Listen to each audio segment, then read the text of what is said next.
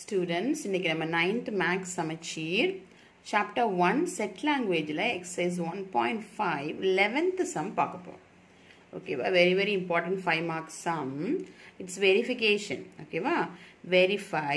இது எப்படி read பண்ணுவீங்க? A intersection B the whole complement.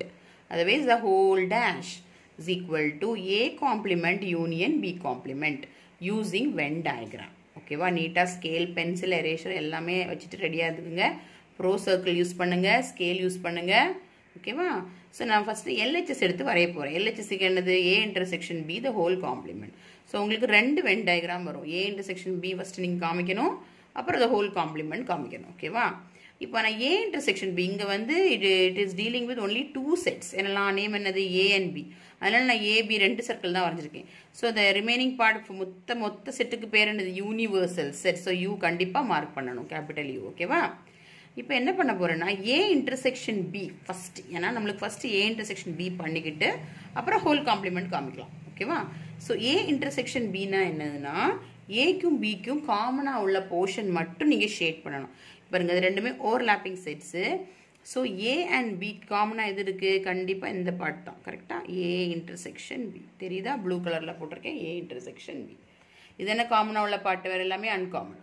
இப்போ அடுத்து என்னன்னா A intersection B the whole complement. What do you mean by complement of a set னா அந்த செட்டை தவிர மீதி என்னெல்லாம் இருக்கோ அதெல்லாம் வந்துரும். அதை தவிர இந்த பார்ட்டை தவிர மீதி எல்லாம் ஷேட் பண்ணணும். Except those part.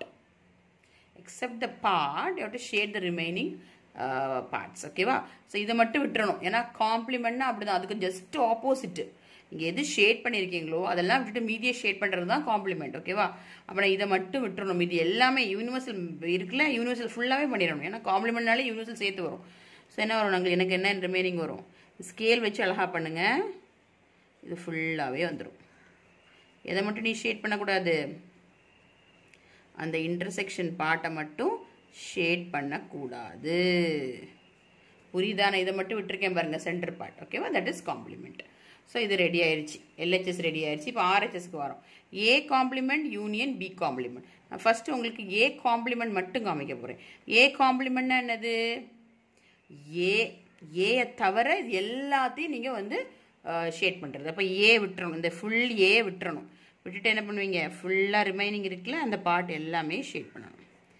ஏயை மட்டும் விட்டணும். ஓகேவா? ஏயை மட்டும் விட்டுறணும். உங்களுக்கு A சர்க்கிள் தனியாக தெரியும் பாருங்க. ஏயை மட்டும் விட்டுறணும். தெரியுதா? A சர்க்கிள் A மட்டும் விட்டுட்டேன். B காம்ப்ளிமெண்ட் என்னது? Bயை மட்டும் விட்டுறணும். மீதி எல்லாம் ஷேட் பண்ணணும்.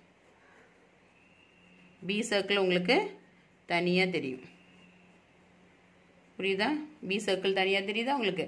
இப்போ இந்த ரெண்டுக்கும் யூனியன் சொல்லுவீங்களா? யூனியன் காமனாக இருக்குது. காமன் ஷேட் மட்டும்தான் எழுதுறது இன்டர்செக்ஷன். பட் இங்கே என்னது? யூனியன்னா எல்லாத்தையும் சேர்த்துறணும். ஸோ இங்கே வெளியே பாருங்கள், அவுட்டர் பார்ட் ஆஃப் AnB எல்லாமே ஷேடாக இருக்கா? இங்கேயும் ஷேடாக இருக்கப்போ யூனியன் பண்ணுறேன். எல்லாமே யூனியன் பண்ணுறேன். ஓகேவா? என்ன ஆகும்? ஒன்றில் இருந்தால் கூட வரைஞ்சிடணும். இது ரெண்டுலேயுமே இருக்குது. ஸோ கண்டிப்பாக வரைஞ்சிடணும். ஓகேவா? அடுத்த பாரு, A இங்கே இல்லை, இங்கே இருக்குது. அப்படி இருந்தாலே பண்ணிடணும். ஏன்னா யூனியன் நீங்கள் எடுக்கிறீங்க. இங்கே இந்த பார்ட், இந்த சைட் பார்ட் மட்டும் இல்லை, நீங்கள் இருக்கான போடணும். ஏன்னா இது யூனியன்.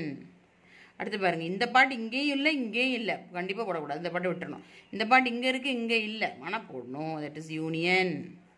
வந்துருச்சா? இப்போ இந்த பாட்டை மட்டும் விட்டுட்டு வர எல்லா பாட்டும் வந்துருச்சு. தட் இஸ் ஈக்குவல் டு என்னது? RHS. ஸோ இங்கே பாருங்க, LHS தான். RHS பாருங்க same, and except this middle part all are shaded, right? So therefore LHS equal to RHS, hence verified using Venn diagram. புரியுதா உங்களுக்கு? So easily you can verify, neatly draw the Venn diagrams.